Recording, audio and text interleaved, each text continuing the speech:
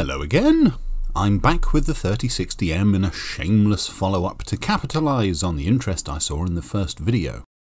Before, I was trying it with a PC being thrown away by a neighbour. It's probably the worst example of a PC with a PCI-E slot that I have, but now I've popped it into the fastest PC I have in the house to see what that might do to the results. I hope you like the Die Hard 2 intro. It took about 6 hours.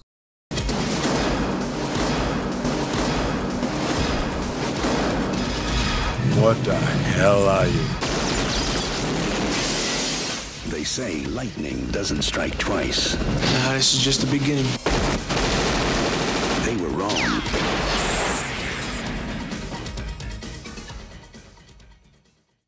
Last time I didn't really point out any of the differences between this card and a regular 3060, so now using GPU-Z we can see a number of expected things.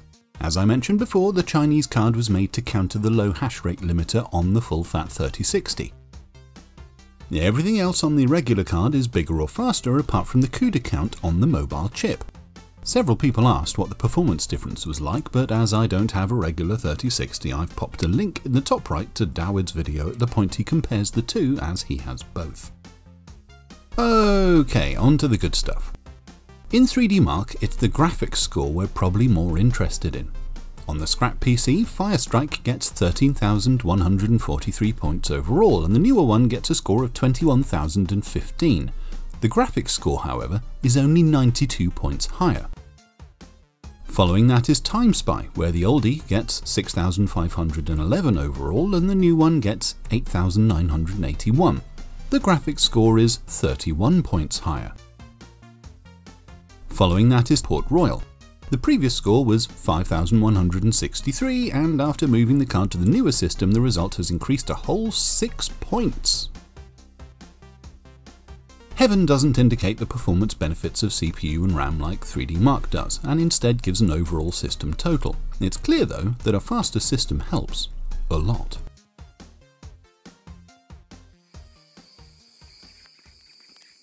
Back to game benchmarking, and first up is Tomb Raider with everything set to 1080p high, the same as before.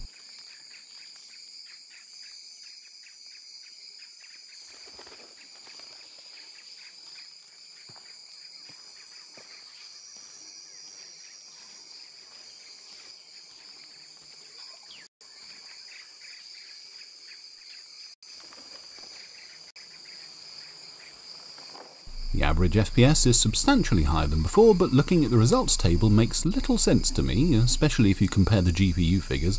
They seem higher on the old PC for some reason. Comment down below if you can understand what's going on there.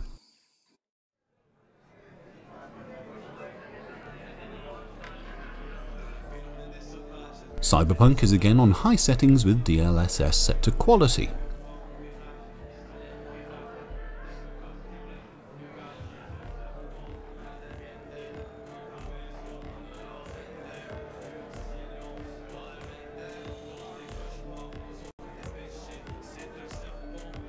Figures are doubled or pretty close after benching in the editing PC.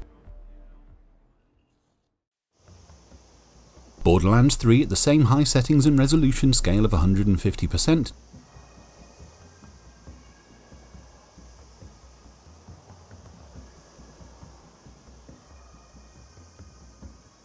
Doesn't really change too much, telling me that it's all about the GPU, which is maxed out in both tests.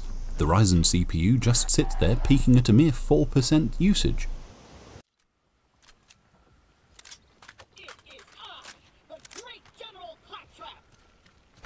Back in Fortnite using DirectX 12 set to high with DLSS on quality.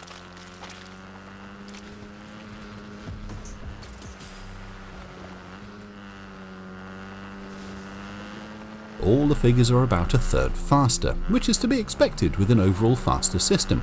The faster memory also helps to flatten out the frame time graph. I figured I should try a couple of other games as well, so I tried Doom Eternal with no DLSS and the high preset.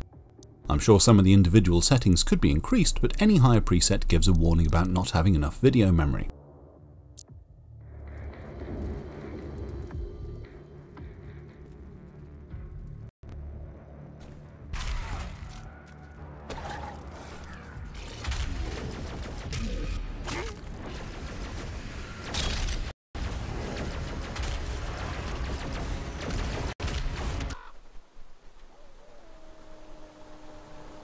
Lastly, I ran it through the Metro Exodus Enhanced Edition benchmark on the high preset, and got some very playable frame rates, averaging 70 FPS with a low of 40 and a high of 115.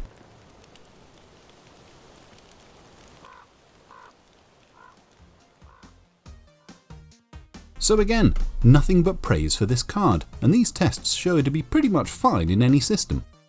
I guess the minimal differences in the 3D Mark graphics scores tell me that using a Gen 3 or Gen 4 PCIe slot makes little difference, as there's barely anything in them.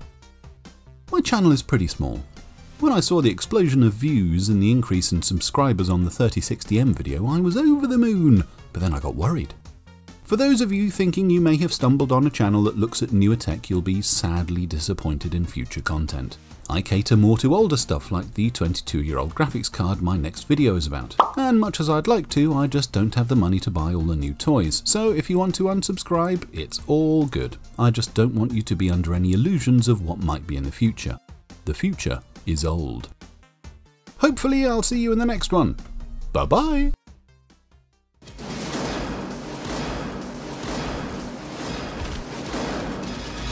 What the hell are you?